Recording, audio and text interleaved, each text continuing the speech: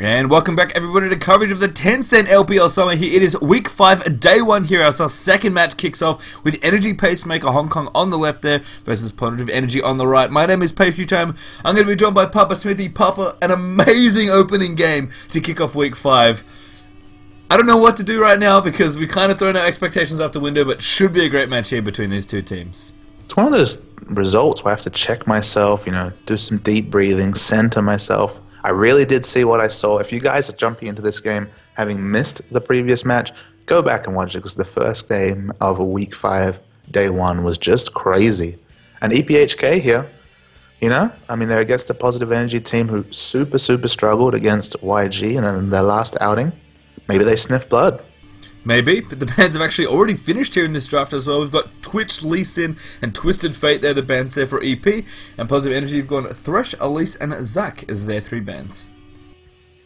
Interesting to see what the first pick is here. Elise was the band last game. Renekton's been a super contested pick, so maybe that'll be him. And Domux here is considering the Jarvan pick, which, a strong ganking jungler, never a bad pick. No, I do like the Twitch ban here as well from EPHK, by the way. It seems like some of the teams, at least here in the LPL, are like, you know what, let's just not deal with that guy anymore and ban him out. So I like that went for the first ban here. Jarvan, as you said, very strong jungler, so happy to see him here. Looks like Positive Energy can respond with someone who's been seeing quite a bit of play, actually. Not that guy, though. It was Shen I was thinking of, but Maokai, really? That would be very different. I don't know what's going on anymore, Papa Smithy. We've got all sorts of champions being selected here, so... We'll wait and see. Maokai would be an interesting choice, but I have to think they're going to move away, and it looks like it's probably going to be Nami. And Nami Shen, as Shen does get locked in there. Yes, Nami Shen. And to be fair, this makes plenty of sense. Shen, he's kind of seen plenty of play on and off, it seems like, kind of throughout his lifetime, really, as a champion in the league, but... It seems like a couple of teams are bringing him back here in the LPL, and I have to say, when teams play well with Shen and really understand how his ultimate works and how to apply pressure on the map, really strong here. It's nice to see some Shen being played again. And we even saw PDD from Invictus Gaming mixing things up with that DPS Shen last week, so there are still options when you play Shen. Sunfire Trinity Force was the famous Darian build, of course. PDD went all out. There was a ghost blade in that game, but that was when they were far ahead. Or it could just be the traditional tanky Shen that's still super strong. Yeah, and regardless, however they play it here, Nami Shen, not a bad 2 first picks there for Positive Energy. Looks like EPHK can have Caitlyn and Ari as their next 2 here. And now PE going to move through. Would be too surprising to see Varus, actually, although we haven't seen him for a little while. And Fiddlesticks, though, he would be very interesting here. I have not seen Fiddle for quite a while, but he may make a return here in this game. I was going to say could be support, but I guess with Nami already picked up, that's probably not going to happen. Looks like, though, we're going to change it up and have Nocturne instead. And Kog'Maw's the eventual luck here. We haven't seen Kog'Maw at all in the LPL as far as I can remember, at least in the games we've casted. Still a super strong champion, just a champion that kind of been overlooked for other options. I guess Twitch and Vayne most notably recently, but the Kog'Maw lock-in is super interesting for me. They have the Shen here, so you can see the Shen Kog'Maw synergy there, having given the immobile high damage dealer that Shen shield. And Nami, her peel is very strong, but Kog'Maw Nami strikes me as a very weak lane. I think early on, absolutely, I agree with you there. We talked about Nami Vayne being kind of weak. At least, you've got kind of potential there to outplay your opponents. The Condemn, right. The Condemn and the Tumble outplay is there, and I love this lock-in on the EPHK side. The Malphite lock-in. Malphite against a champion with no escape is a beautiful choice. It is, and we have Malphite, Jarvan, Lulu in the house for EPHK. If that's not, the Super Friends Initiation Dive team, I don't know what is. This is the part when Nami's like, team, please, what? How? Why? There's just not much you can do against that initiation trio. No, Lysandra is the last pick here. You're absolutely right. Could be trouble there, but I have to say, as weak as our early laning is, I cannot think of a lane that I think is more powerful, to be perfectly honest, than Kog'Maw Nami. There is so much synergy there between the two champions. Everybody knows how powerful Kog can be, moving in as a late game hyper carry, and I like the lane a lot. It's just a matter of can Positive Energy survive the laning phase as Kog'Maw and kind of make everything happy from there. I think their team supports him really well, so definitely protecting that Kog, but as you mentioned, Papa, the dive buddies here for EPHK, there is just so much. There are so many problems that Nami has to deal with here, and it's going to be very interesting to see if he can deal with all of them. It just ended the Lulu ultimate, to complement I mean, both Jarvan and Malphite just have so many tools to work against that Kog'Maw. The Lulu ultimate to accentuate that potential for a charm pickoff. It's not a happy day to be Kog'Maw, but if you can get to late game, maybe get that Banshee Veil and start to get those damage items going. I do like the damage options on this positive energy side, just because they have a little bit more damage. It's not a massive amount. It's mostly on the back of the increased Kog'Maw damage compared to Caitlyn, but I do like them in the late game. But getting there against this really strong EPHK comp is going to be hard. Absolutely, and it'll be interesting to see how these lanes actually shake out here. EPHK have Ahri down the bottom right now, so maybe thinking about a 1v2 there. I mean, Caitlyn's certainly a fine champion against Kog'Maw, especially on the early levels. I mean, Bioarcane Barrage can give you a couple of problems when it hits level 3, I believe, to actually outrange you as Caitlyn. So, Cog definitely gets play in those sort of lanes, but Bioarcane Barrage, doesn't last forever, and Caitlyn range is always 650. But it looks like EPHK are actually going to rotate mid here and try and pressure Lissandra instead, although, as I say, that everybody's moving back around, but we are going to have the buff started up in about 10 seconds here, and looks like the lane's maybe going to shake out as expected. And it looks like with Super Cat in the mid, that is exactly what's going to happen here. Yeah, and it'll be on Caitlyn Lulu here just to harass this Kog'Maw at every opportunity and make sure that he doesn't leave lane with any sort of a CS advantage. As we do see Caitlyn Lulu actually do the double golems here. They're not worried about getting to lane a bit late, and they're just happy to use the high DPS from Lulu on those auto attacks to take down the early camp. Yep, Ding now finishes up his blue buff. Looks like down the bottom we are going to have those golems finished up for the bottom lane as well. In fact, no CS missed, it seems like, this time around. Kane actually slightly ahead in CS here as Piltover Peacemaker going to come in and start pushing this lane. Absolutely what you expect here. I mean, Kog'Maw, in almost any lane he's in, really just wants to freeze the lane in a favourable position, kind of towards his turret if you can. And Caitlyn, of course, as almost always, is going to be wanting to push this lane as fast as possible. I guess the interesting thing is there's not a lot of gank pressure coming out, at least pre-6 from Nocturne here, so the one thing you can say about double golems in the early level 2, they're just going to stick Kog'Maw under his turret as much as possible and just try and grow the CS lead like that. Yeah, there's a lot of aggression here, much trading back and forth down towards the bottom lane there. Kane just going to throw out that Q again, harassing them back and forth. To Positive Energy's credit, they're playing into the aggression here for EPHK. They're actually, I guess, ahead on trade, although Name getting a little low here is going to be forced to ebb and flow back up there. They're certainly going to have to be careful. I think at this point, maybe the trade's a little too good. In fact, Name getting quite low there with their headshot. Jing still level 1 though, page time. Yeah, that's true. They're finally Ding's over. Those double golems really providing a nice advantage in the early game. In fact, Jing is really low in his jungle. Nocturne, I think, forced to back away from his own double golems, and yeah, I think that's what happened. Nocturne's going to have to go back to base. I was going to say, I really like that Doran's Blade, especially on Nocturne, seems like such a great way to start off, but unfortunately, if you can't finish off your jungle, maybe it's a little awkward. Yeah, and he actually went back for the camp because his smite was up. He's flashing. My goodness, he was on no health bars according to the champion indicators on this side. That is some impressive calculation from Jing there, playing with fire. Managed to hit level 4, so things are well for now here, actually, even on CS with Jarvan, so didn't waste too much time there. And looks like both the jungles here. Level 4, Doran's Blade now double Doran's out as Kane down the bottom and going to get bubbled up as well. Name going to try and get in there. Pops his barrier there as Lao P goes in as well. But looks like everyone's just going to back away slowly. Again, the aggression from the bottom lane. Very tempting. In fact, Lao P going to get aggressive. Picks up first blood with the last auto attack there. And a very strong play there from Lulu. All that aggression pays off in the bottom lane for EP. And the level advantage too, pastry time. It all comes from that, and I wish I was a fly on the team. Okay, no. Caught himself under tower there. Don't know if he had some sort of technical problem, but that was not... That was a disconnect as far as I can tell as the pause comes out. That is super awkward. Yep. Looks like, actually Jojo going to come in here again. Super Cat quite low, but there's a good knock up from Jarvan. Jojo going to get it turned around there, and Ahri should be able to get out of this one. In fact, even throwing out the damager onto Jing, the red buff. Jarvan a little too strong. There's the flash auto attack for more damage. The Q in there as well. Very close to picking up Jing, but Nocturne lives on a sliver of health there. It looks like Caitlyn is back. Looks like, thankfully for everyone's sake, including yours at home, the pause was skipped in the VOD, but yeah, that was an unfortunate problem there for Kane getting trapped under that tower. We took two free turret hits and the kill went through. I don't know how the rules apply to that, but I guess the only happy thing there is that the support got the kill and there was no assist or experience coming out for Kog'Maw. Yeah, a little awkward there, unfortunately, but Kane does die to what we assume could be a disconnect, but play has resumed now. I mean, hard to comment on. I think we'll just kind of... Exactly, we don't have the information to speculate on it, but super awkward. Yeah. And now Name has returned to the bottom lane. Double Doran's up by Cog. Vamp Scepter Doran's Blade up there for Kane on that Caitlyn. And a little bit lonely right now as Lulu's coming back to lane. Sightstone already finished up there. We've got Philosopher's Stone on Nami's side there as well. So a slight divergence in early items here for both supports. Lulu, interestingly enough, actually still has her Explorer Award in her inventory, so couldn't find a good place for that one at level 1, it seems like. There's the bobble going to come through as well. Sicker with a bit of the harass, but Lulu going to turn it around there. Pig's now going to come out of those auto attacks as well. So the damage trades there, just back and forth here. So EPHK, you know, I mean, Caitlyn should still be happy in this lane. The CS being even is probably not something that she's happy with, although Kane, I have to imagine, is suffering a little bit from that DC, but if they can keep playing into Kog'Maw and play aggressively, then things will be okay. But Kog'Maw really does get better in lane once he hits that key level 5 there. Really gets the range out on his W, not to mention the increased damage as well. So there could be a chance of positive eventually now that Name has dinged 5 to start to play into this Caitlyn a little more.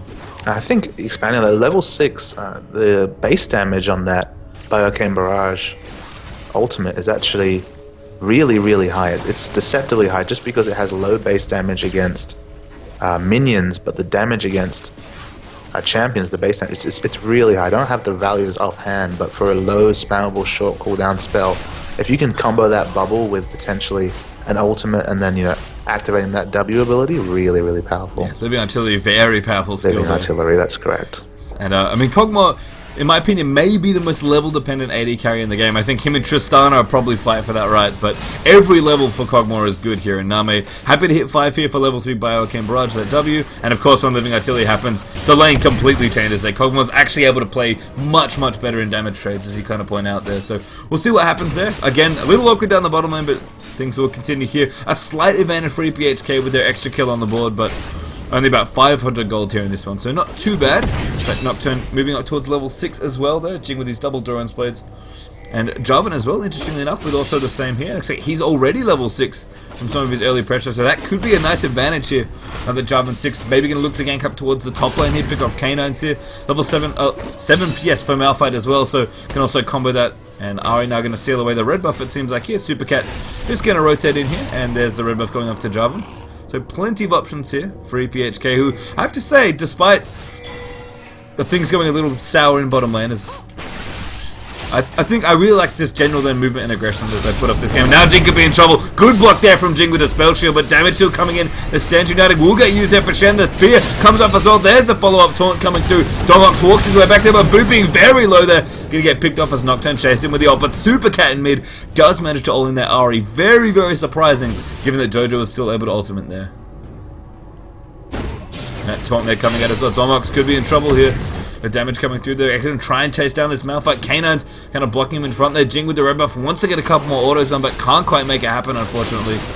And all of a sudden, lots and lots of kills already here in the early stages of this game. About 1 every 2 minutes at this point. Good bubble there down the bottom as well. Living Artillery tidal web's going to be very nice there. And a good wild growth there from Lulu. Force splash out there as well, as Kane needs to get out of the way there. The damage still coming in there. Kog'Maw trying to chase down, but everybody low on mana down towards the bottom lane. Completely out of mana. No mana to even put out that last Living Artillery. Probably wouldn't have picked up the kill, but just really line ball there from the bot lane.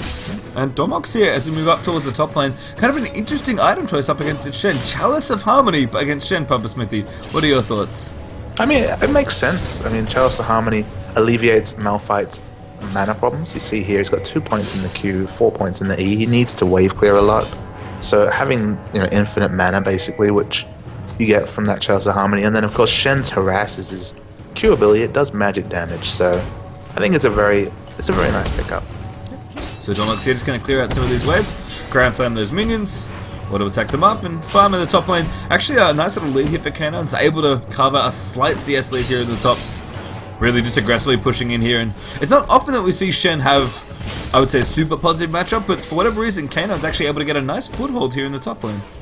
It looks like he's going to be rushing that Spirit Visage just to have that cooldown reduction for the global presence, but Malphite with that unstoppable force should be able to cancel that ultimate. Already has the summoner teleport to follow in and do his own bidding. So Booping going to get spotted here. His other knock-up coming out onto Sika, but Caitlyn not able to follow up on that one, unfortunately, so Booping will just walk away. He still has his ultimate, I believe, has not used it yet, although may have used it up towards the top lane in the last little exchange.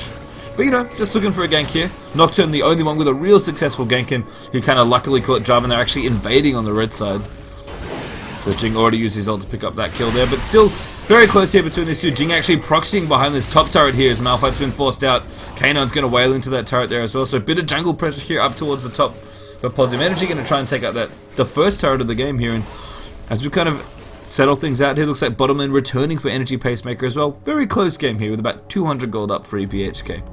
It's just the bot lane, you think, should have gone differently just because we have that disconnect, which, what can you do about that at this point? Oh, bubble down there as well. That could be bad news. The tidal wave once more time, and that combo very, very strong there. Positive Energy. Laupe actually could be in trouble there as well. A good double slow there with Glitter so Living Artillery once more will chase in there and do some damage. Good Voidoo's there as well. Nowhere for Laupe to run. The bubble going to come in. A Wild Growth very nicely activated there, but it's not enough, unfortunately. The double kill, they're coming out. Unstoppable Force though. Sage United on top as well. The Dog's going aggressive, trying to make it happen, but he gets taunted as well as Kanon's moves through. Now the tower dive's going to happen. Shen tanking plenty of that damage, but Name once more low on mana. Java now going to maybe try and pick him off here. In fact, Kog'Maw, realizing what's happening, just kind of gets in position to use a Cathy and surprise. And Super Cat down the bottom as well, chasing it onto Sika. A great taunt though from Kanon's. Not quite enough as the RE Ignite picks up Nami there. And just absolute action in this game. That is the one thing I can say. Seems to be our theme of day one of week 5 Papa Smithy. It's aggression everywhere. Yeah, it's very nice map movement from EPHK there, but as you can see, a lot of turret damage coming out from the Sandra, so that makes the trade a little bit less favourable unless they can pick up the dragon. Yeah, first turret still actually hasn't fallen here in this game as we tick past the 12.5 minute mark, so pressure definitely on the top side, pressure there in mid as well from Positive Energy, so despite being slightly behind in the kill scores here, seem to have pressured some of these turrets nicely. The EPHK, speaking of, will now be moving in, cleaning up that first turret of the game. They'll take out the ever crucial mid turret here and probably even rotate up towards dragon. It is worth noting that they gave red buff to Kayn in the bot lane just to solidify that early game advantage that was afforded by the picks here, and then they lost the kill trade there. So Kog'Maw getting through the lane definitely more favourably than they would have hoped when they had the lane matchups on paper. And interestingly, in terms of Kog'Maw's item choices, Blade of the Ruin King is going to be coming out here. Now, Blade of the Ruin King is an item that it's kind of interesting, right? Because it certainly feels like his very, very old standby of Madron's Blood Rage, which sadly is no longer with us. But obviously as a long-range champion with his W ability, you're thinking to yourself maybe how often does he get to use the active ability because it's kind of short range. What do you think of Bork here on Kog'Maw? I think it's slowly become the standard on Kog'Maw, and not because of the aggressive options that it gives Vayne and Twitch, and that's why we see it on them. It's just because it gives them that dueling potential to complement their skill sets. But in this case, it's more for self-peel pastry time. It's more just to give him another slow to be able to peel away from a tank like Shen. If Shen's chasing him down or Nocturne's chasing him down, Bork will allow him to open up some range there. And as you point out, it does have that same Blood Razor effect. It synergizes with the Last Whisper and the attack speed. So it gives Kog'Maw attack speed, which is something he craves. Obviously, we do W damage, and I guess for the gold value, it probably gives him the biggest power jump when you complete it, just because it synergizes so well with that W. Yep. So double Doran's build water cutlass to build there for Nami. We've got Bloodthirster Rush. It seems like here for Kayn. Got himself a Vamp Scepter plus a BF Sword, and just the one Doran's there for Caitlyn, which makes a lot of sense. You're kind of a long-range champion, you don't really need the extra health, because you're usually not in trouble of dying from burst damage. Kog'Maw, of course, being kind of immobile, sometimes in trouble, or often in trouble, especially against the Energy Pacemaker team that they've cooked up here. Malphite, speaking of things that Kog'Maw could be in trouble from, his Sunfire game is almost finished. Here's a great bubble, comes out there on Kayn. The Void is moving in there as well. The Tidal Wave's also going to come in. A Force Flash out there, and that's a Flash forward there for Nami, but Unstoppable Force and Jarvan are in the mix. Now the knockup comes on a second. The Wild Growth for a second knockup there as well. And beautiful pressure there down the bottom lane for EPHK. Completely turn that around. Yeah, and Unstoppable Force, Malphite out of nowhere. He didn't have teleport up there pastry time. That was just superior map movement coming out from EPHK. And they're looking good in the early game. Yeah, they seem to be quite aggressive here, despite, I think, still at the bottom of the table here in terms of the LPL Summer so far. Easily, Pastry. They have the reverse score of what OMG had before the previous game. They are at 1-11. Oh, Java and Cataclysm there as well, forcing the flash here from Jing. Also taking out the bottom turret. We mentioned it in this game, Positive Energy, I believe, second place currently in the standings so far in the Tencent LPL Summer. Looking like a very strong team, have really beaten some of the old guard of trying to hear his Nocturne. Going to make his move in the mid there, gets completely blown up though. Sage United pop there as well. Super Cat though forced to get out. Frozen Tomb though is going to seal it up.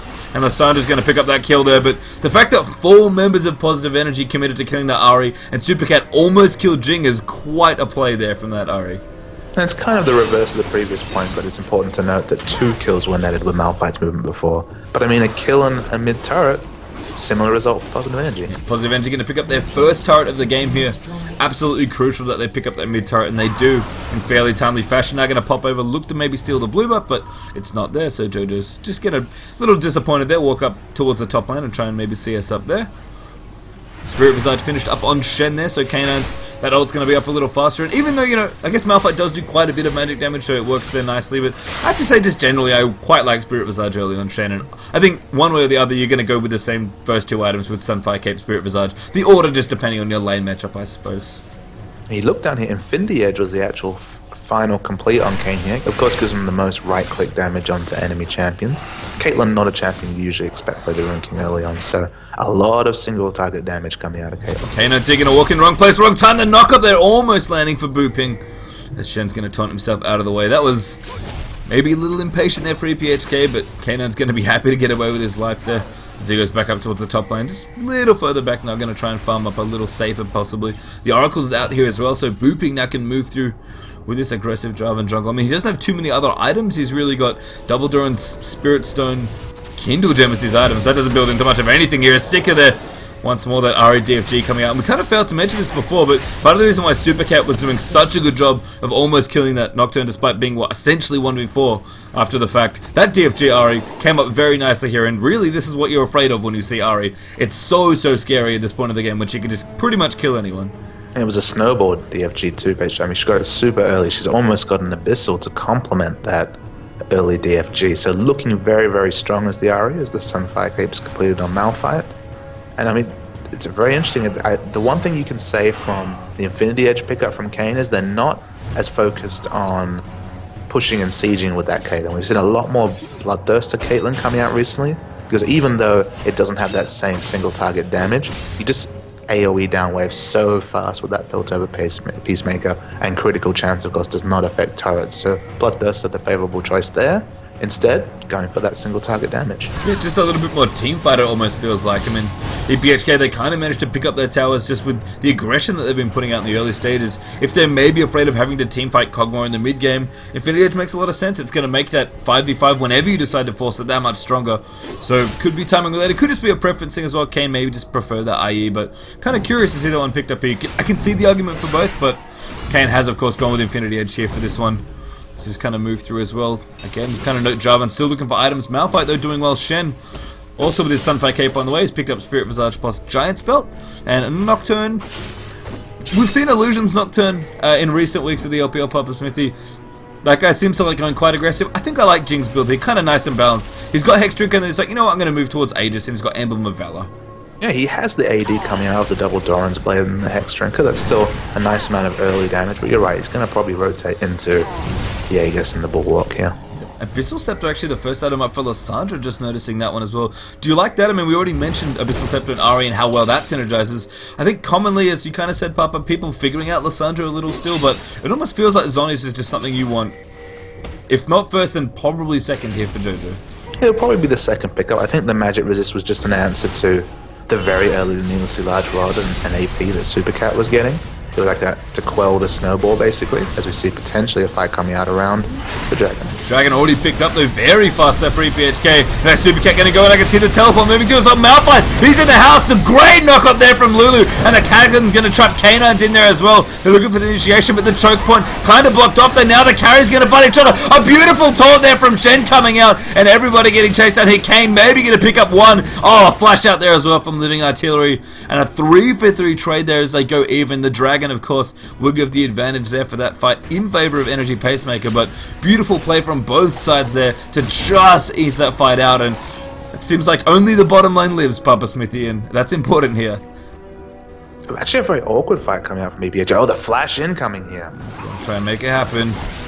Yeah, Name wants the blood, he smells it. Voidu's out there as well. Gets turned into a cupcake though as the Hex comes out there. But Kayn though, looking bad there, gets bubbled up there as the shutdown comes out from Kog'Maw. Now Name, quite the hoot. Laopi's going to try and make it happen. Flashes out as well there as the red buff is going to be enough. But no, the shield coming out there for Laopi. Sicker though with vision there with that ward. Managed to get the ebb and flow for the kill. Not every day you see that one coming out.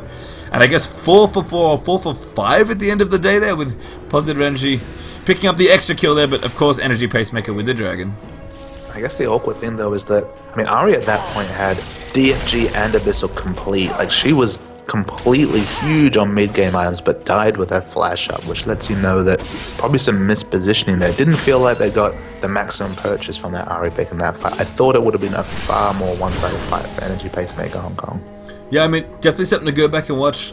Jarvan's ult looked interesting. I think, again, it seemed like all the carries kind of got trapped in between each other, and then it looked like Positive Energy were behind, but it came out with a beautiful taunt to pick up the last few members there, and then they were just kind of able to aggressively dive there and outplay them towards the bottom turret there. So, still a very even game in this one. EPHK have a slight lead here of about 2,000 gold, which, you know, they'll be happy with. They've been playing aggressively, absolutely deserve the lead that they've carved out for themselves, but Positive Energy, we kind of mentioned it in their compo buddy, and just the way they generally like to play or have been playing recently, I think they're pretty happy with their team chemistry, especially with this sort of setup here. Kog'Maw, Nami with some good frontline and some great control from Lissandra. They're happy to drag this game out, absolutely.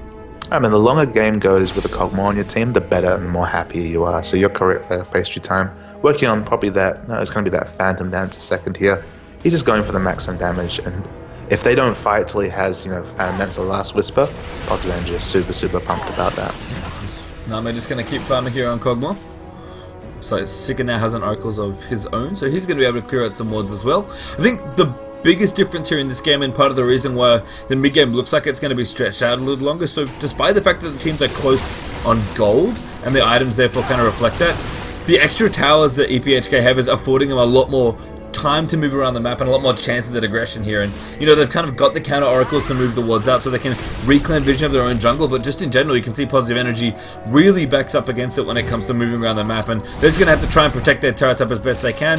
They've got Shen up in the top lane to maybe do some split pushing, but EPHK can absolutely afford to be aggressive in the lower third of their opponent's map, and Positive Energy do not have that luxury right now. And EPHK have two options with its Malphite here. Of course, Malphite, if he's anywhere near sight of Shen, is able to cancel that stand United. But he also has that Summoner Teleport, so it seems like they want to keep Malphite grouped for that potential surprise unstoppable force, rather than just play reactionary to that Shen until the teleport's back up. Yeah, that's definitely a good point there, and that Summoner spell is coming back off cooldown here. Kanon's, of course, with his ultimate, trying to just push out whatever lane he can, going towards the bottom lane now. Maybe try and climb up a couple of extra towers here for Positive Energy, as they only have the mid turret. It looks like now Jing going to go into that Super Cat as well. The Stand United coming through as well. A good Spirit Rusher over the top, and Domok's actually going to spot them up, but he gets frozen to him. Now that Super Cat now coming in as well. Jojo going to get chummed up there as the Hex comes in, and that's going to be the unstoppable force, but Kog'Maw's going to pick up the counter kill as Malphite goes down here. The taunt coming through for Shen, just trying to close the distance a little bit. I think the rest of EPHK going to be able to get out here. Lulu trying to cut in the back with Glitter Lance as well. Kana still very aggressively taunting here. Just wants to close the distance, but gets chummed up there. Nowhere else to run. There's a slot and another there as 90 Calibernet goes into that Glitter Lance. So Positive Energy forced to back out there. A 1-for-1 trade there as Malphite goes out for Lissandra, but I think in general, Positive Energy not too unhappy with that trade. There's no real front line, because Booping, honestly, as Jarvan, he's reasonably tanky, but he's not the same initiator that Malphite is. And any equal trade where Positive Energy don't lose an objective from, I mean, it complements them, because it just delays the game further. Both teams have to regroup, get their health back, get their mana back. More time for Nami to farm on that Kog'Maw. More time for Chen to split push up the top as well, and more time for Nocturne to work on the bottom tower here. I mean, Nocturne, he's an interesting split pusher. You can definitely, you know, move in with your ultimate when you've got it, but pushes down the mini waves quite quickly as well. So there's almost the triple push threat that can come out from Positive Energy as well. And we didn't even bring it up before, actually, but Positive Energy have kind of one global and one semi-global there between Shen and Nocturne, and they haven't quite used them, you know, to massive effect there, using, you know, piggyback that Nocturne in with a Shen on top of him. But up the top there with the gank on Super Cat, kind of saw the interaction, and they definitely have the potential to really spread their pressure out all across the map here, and that probably is going to get them to late game where they really want to be. I know with that Spirit Visage, they can afford to be a bit more liberal with that Stand United cooldown. I mean, with that cooldown reduction, compared to the Summoner Teleport, which at times, you know, especially in the early game, a very similar cooldown to Shen's ultimate. Shen's ultimate much shorter at this point. Yeah, it looks like some items now finished up for both sides here as well. We've got Zhonya's completed on Lysandra now as well as that Abyssal Scepter. Spirit of the Ancient Golems up for Jarvan now as well. Caitlyn working on it. Looks like a Last Whisper, although she's got a Pickaxe and a Zeal, so it's kind of looking for the triple threat of damage items there with IE, PD, and Last Whisper, but hasn't quite decided which one they want to finish next. I would guess Phantom Dancer, but if you're getting a Zeal and you have a Pickaxe, you're probably just using Zeal as more of a transitional item, and you want that Last Whisper a little faster so you can do kind of maximum AD damage. Kog'Maw now with his Phantom Dancer finished up as well. Has a Negatron Cloak for himself, so going to be building up towards a Quicksilver Sash, it seems like, at least at some point here in this game. And just in general, Shen's looking tanky, Malphite's looking tanky. I mean, honestly, with a game this close, one really big team fight could put either team in a spot where they need to win here. I guess my question for you, Papa, is the onus on EPHK to make something happen sooner rather than later? Oh, never mind. Supercat here trying to make it happen. But there's the Tidal Wave coming through there. Jinga to dive in there as well. Supercat, the target they really want there. But Jarvan maybe going to chat them off here. A good ult there from Luther. But Jojo protects himself in the Frozen Tomb. The Cataclysm on a Kog'Maw as they try and chase him in there. But there's the pick off as Jojo's going to go down. Ari able to clean that one up there. Domok's taking quite a bit of damage, but a 5 for 4 here if Pels eventually want to keep going. Ace and the hole popped off in there as well. Looks like Kog'Maw trapped up to the side there as Canines gets charmed back in. Malphite over the top there as Shen looks for the taunt and finds it there. Name actually picks up the kill and the booping and actually flashing out that running away there is that Kog'Maw, but finally goes down. Now Domok's very low in there as well. Blows up there as damage just everywhere. And the triple kill for Caitlyn in and amongst it all. Kane just free hitting the entire time as Kog'Maw picks up a double in amongst the craziest as well. 4 for 2 trade there in favour of Energy Pacemaker Hong Kong. Kane just absolutely stood in the right spot the entire time. Going back to your original question, Pastry Time, on whether EPHK need to take the game to Positive Energy here. Although I've been talking so much about how Kog'Maw outscales Caitlyn in terms of damage here. The one thing to remember is that it's dangerous thinking about the game so linearly. It's dangerous thinking like we did in the Invictus Gaming match. Oh, they've got Ryze, Karthus, and Vayne. They've got the late game, because you have to remember here that Malphite, Ahri, Jarvan, especially with the amplification of that Lulu, there's a lot of potential for the instant kill on Name, regardless of where he goes. He's going to need to build, the 3 or 4 DPS items. He's not going to be able to get tanky enough to deal with that. If you've always got the answer to Kog'Maw in your pocket, or the potential for it, that's very, very powerful. Oh, blown up in the mid nose on Kane, extending quite a bit of damage. A good hex there from Larpling. Supercat chasing in as well. The charm just missing as the Zonies happens there. Jojo just going to get poked down there as Jing just fails to spell shield that Yordle Snaptrap. Nocturne clearly wanted Delicious Cupcake too much. Now Positive Energy actually going to move towards Baron here, so looking for the counter Baron after that mid push. The inhibitor in mid is down there as EPHK just took that one out. Positive Energy, they may be able to pick themselves up a Baron here. It'd be really, really nice to take this off the map. But Domok's here actually teleported in. He's looking to try and make the difference. Taking quite a bit of damage here. Positive Energy coming in there. Supercat looking for it as well as the Tidal Wave comes through. Booping now on top of them as well. Going to make the Cataclysm happen as Nama's going to get blown up there. But Domox is now down as he's going to go down to Shen. Laopi coming through as well. They're Jin getting low as Ace and the Hole come through. Pops off that Nocturne there for EPHK.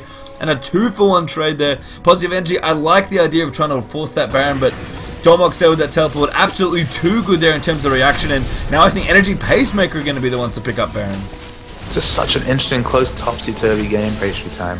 We can never trade too much on what's on paper here, just because both teams are playing out their socks for the win. EPHK, they'd really like it here as well.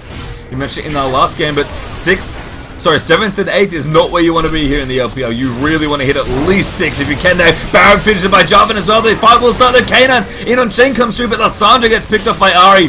And Kane, they're going to pick up even more kills there. 2 members of EPHK fall. 2 of them lose the Baron buff, but probably crucially, the 2 carries, Ahri and Caitlyn, retain it. And of course, all that gold going over to them as well. And specifically to Caitlyn, Pastry Time, coming out of all those engages with that earlier trip, with more exit kills and objectives there. I mean, has gone back and basically finished her last Whisper and straight up bought a Quicksilver Sash from all that engagement, that 3-minute period there. So lots of gold there dumped onto that. Caitlyn has nice items finished up here. Kog'Maw not doing too badly, of course. Looks like he wants to finish up his QSS sooner rather than later, and just trying to clear some of the minions out towards the bottom lane here. Name really just needs to keep farming if he can. He's about 20 CS behind Caitlyn, or the gold between these two teams. Still relatively close. EPHK have actually carved themselves out a nice little lead here with 5,500 gold. At 30 minutes, that's not a massive lead, but it's still something here, and more importantly, they just really have seemed to find their way around this map. It's still 5 turrets to 2 at 30 minutes, Papa Smithy. And the real issue for Positive Energy here is that Kog'Maw has no pattern of items he can build in the next 5 minutes to deal with this EPHK comp. if he goes for, say, the Banshee Veil to stop one of the initiation spells, he's not going to have the damage to burst down a Sunfire Cape Randuin's Malphite. And if he goes for the pure damage, they just have so many answers to close the distance and kill him that it just feels like he's just stuck between two minds here, is Name. Yeah, I mean, I think at that point it's really which team plays better. I mean, if the game's going to stay relatively even, although Energy Pacemaker certainly have a nice little lead here. Looks like the 6th turret of the game for them's actually going to get taken out there as they really trying to put the work on with this Baron buff. I mean, if you ask me, he should go full DPS and just play out of his skin.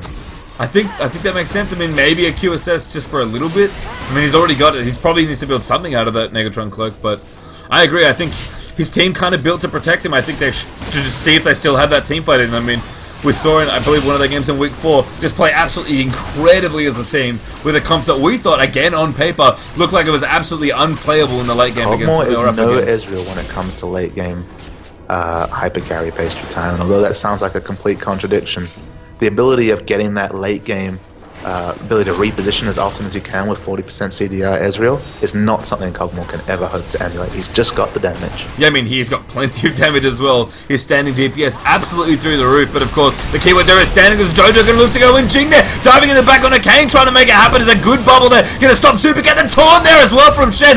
Beautiful play there as now Jing going to get chased out here. They've actually kept Kane alive in the back as well of EPHK.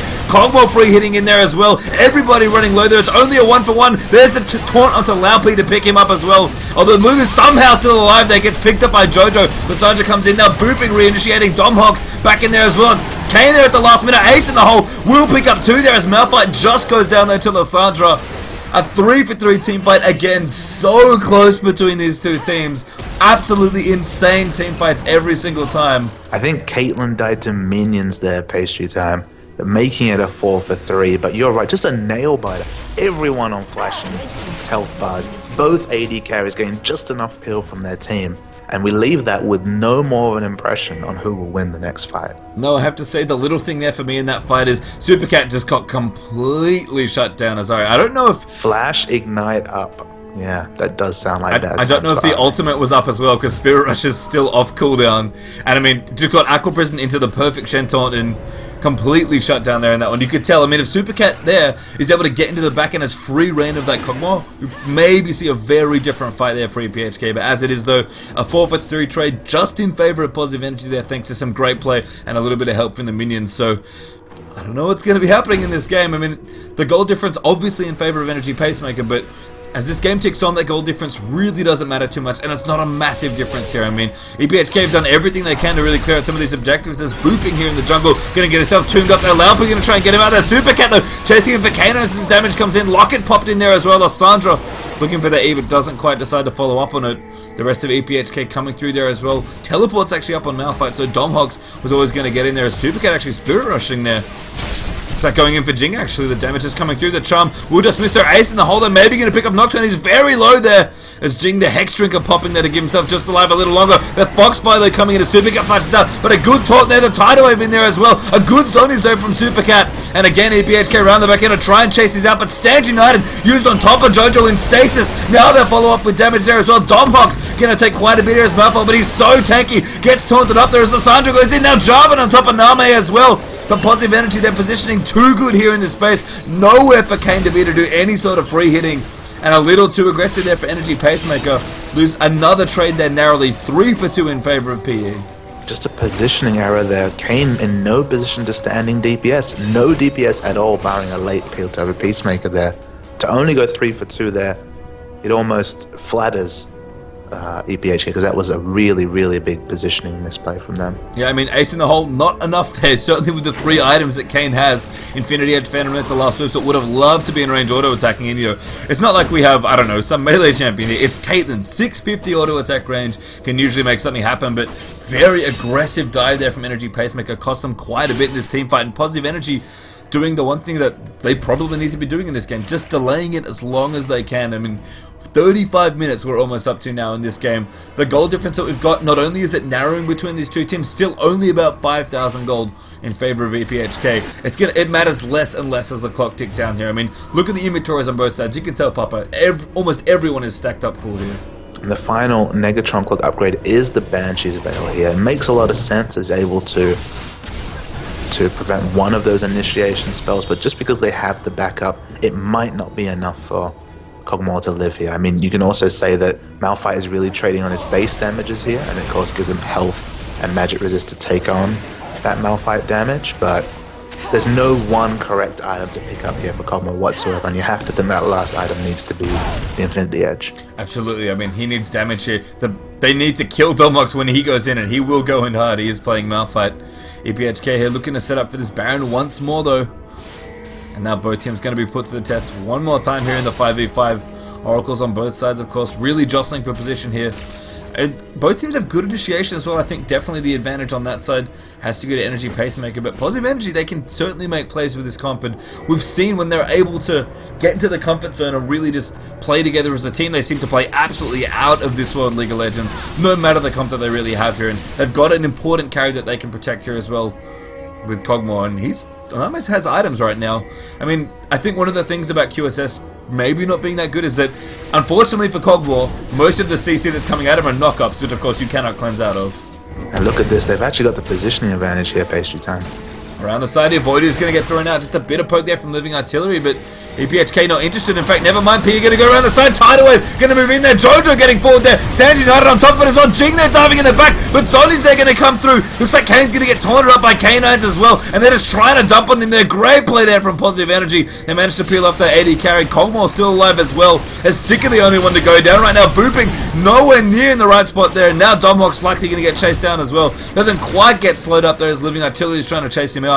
Looks like Supercat towards the top will recall out also. Lao P's okay as well, but a good 2-for-1 trade there for Positive Energy, and the real bad news here for EPHK is they're probably about to lose Baron. They have a crazy DPS fight going on here, based on Lulu. Oh, Jojo going in, Lao P with the damage, a Hex up as well. Oh, it's going to pick him up. The locket pop there as well, and the support outplays the AP mid there, as Lao P's able to pick up the kill onto Jojo. Unfortunately for Lulu, not going to be able to steal Baron as well, although maybe they're moving in for it. Domhox wants to go in, he's looking for the steal. The Smite's going to come through there. Nocturne will pick it up there. The Baron Nasher has been felled by Positive Energy. Domhox flashes out there, but already dead as the last auto chases him across the wall there. Now Supercat going to try and make the damage happen, but double buff Nocturne here forces the Spirit Rush there. Supercat actually going back in, maybe trying to get the damage done, but Jing quite tanky there on that Nocturne. Supercat again back once more time, but the Blade of the Rune King pop there as well. The Charm coming in there, but I think Supercat probably dead here. The good flash taunt coming through there as well, and that's going to be one more kill for Name. 13, 7, and 9 now for this Kog'Maw. And this game is getting crazy, crazy, crazy, Papa Smithy. You gotta watch your voice there, Patreon, because we're having really long fights. That's the second fight we've had this game, about the 3-minute long fight there. And I think maybe EPHK have just outlived their window here, outlived their usefulness in terms of a team comp here, just because that was the second fight in a row where Kayn was actually caught in a bit of a nothing position next to Ahri, away from all her tanks, away from all her peel, away from the Lulu ult even, and just died for free there. And EPHK, 2 positioning errors this late in the game, almost impossible to come back from, I'd have to say. And I think part of the issue is maybe not necessarily that Kayn is out of position. I think he is, but it's also that the way EPHK are kind of envisioning the way fights want to go for them is they're aggressively initiating on Kog'Maw specifically. Here is Jojo going to go in as well for the Ring of Frost, booping, getting himself taunted up. Kog'Maw's actually nowhere near this one, so maybe he has to be careful, but it's 3v3 right now. Domhox going to come through as well. They're going to make it 4v3. Then Jojo, Stage United plus the Frozen Tomb. That Shan's going to port himself in as K9's come through. Now Name's going to join the party. Damage coming in there for Kog'Maw as Jojo narrowly gets out of the way. Domhox getting eaten there, and Positive Energy, no matter the situation, they seem to just find themselves a way to win. Supercat returns to the mid, but 2 kills already down there for Energy Pacemaker. And playing just absolutely the team that we expect when we see them, not when they played against Young Glory towards the end of week 4. This is the Positive Energy we know, Papa Smithy. Absolutely, they've just played so smartly and well here. I mean, Jojo bought about 6 to 7 seconds of aggro there.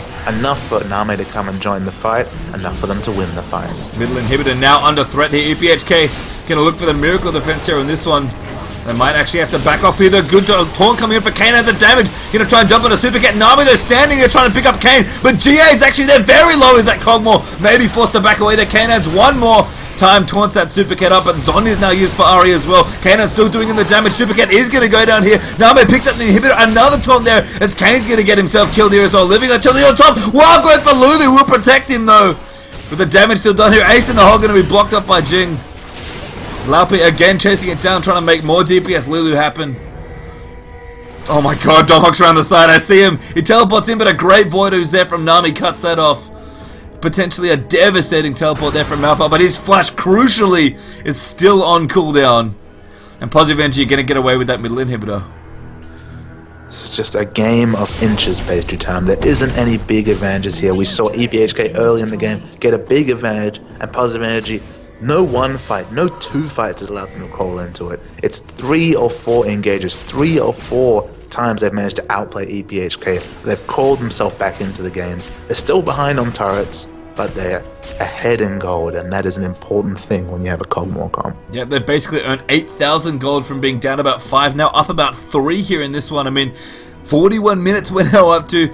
Gold really not going to matter here at this point in the game. It's definitely about how the team's going to play 5v5, but as far as teamfight goes, Positive Energy channeling the spirit of the team that they were the former the B team of World Elite, really just looking so good together as a team. And you know, you look at a comp like this, you see it, you're like, you have to play it right, you really have to be careful, but all of Positive Energy are doing what they need to be doing here, and I think the same cannot be said for Energy Pacemaker Hong Kong. And I don't know if it's a philosophy thing where they're just using everything to try and kill this Cogmore, or if they're just not as experienced as a team like Positive Energy, but whatever's going on, whatever's been happening in the last 15 minutes worth of fights, Positive Energy have come out on top every single time. And that's not just comp, that's not just, oh yeah, we outpicked you in terms of late game. That's beautiful, beautiful team play from PE. And look at Name now, Page Time. 15-7-10, Infinity Edge, Play the Ruin King, Fan Dancer, Guardian Angel to replace the Banshee Veil, the Last Whisper and the Berserker Greaves. He's hit the critical mass.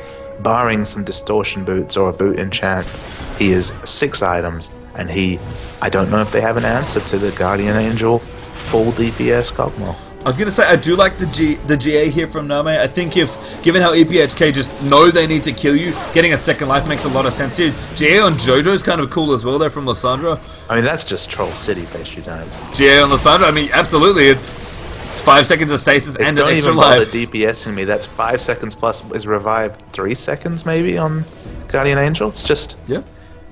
I mean, there just should be a troll face over this Jodo's Lysandra icon on the right here. The nice thing too is that's still damage being put out as well. Lysandra can get in aggressively, afford to die or just stasis out, whatever that she really needs to do.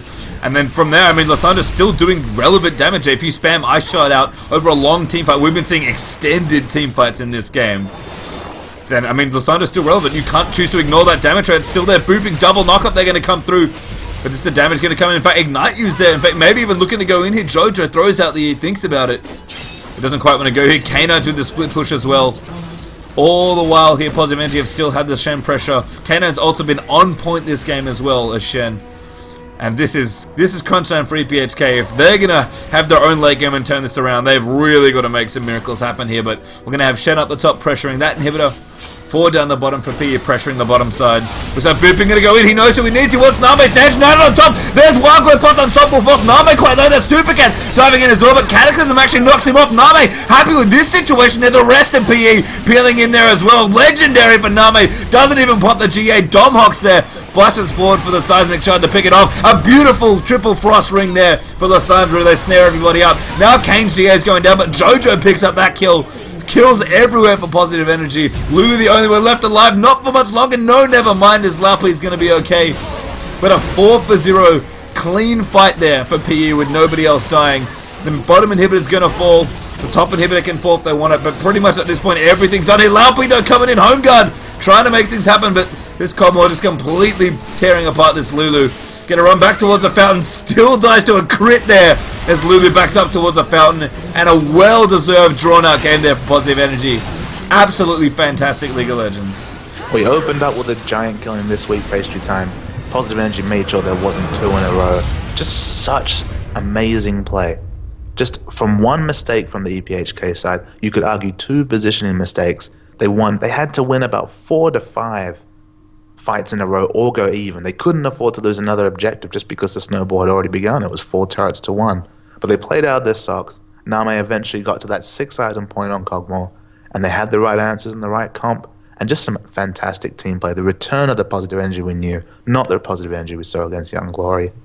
Well played. No, and looking strong here, week 5, day 1, halfway through the coverage here. Of course, if you have missed any of the matches, feel free to head over to youtube.com. 2 incredible games as well, Pastry Time. Yep, and if you want to rewatch all of those, and I bet you guys want to go back and check out some of those highlights, youtube.com/lolchamp-series is the link that you can click and you can check out not only the coverage from today, but of course the week 3 and 4 coverage as well, all available for you there.